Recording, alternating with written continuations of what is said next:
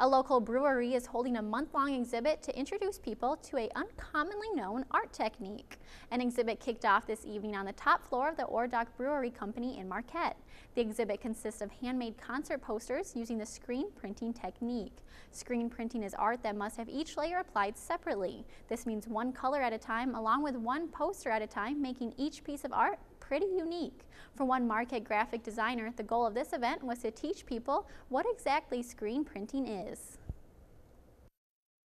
I'm doing this event because, or we're hosting this event because I really want to expose people to screen printing. I think it's a beautiful art, and also I think it's people see in it a way to elevate their brand, an opportunity for a handmade product.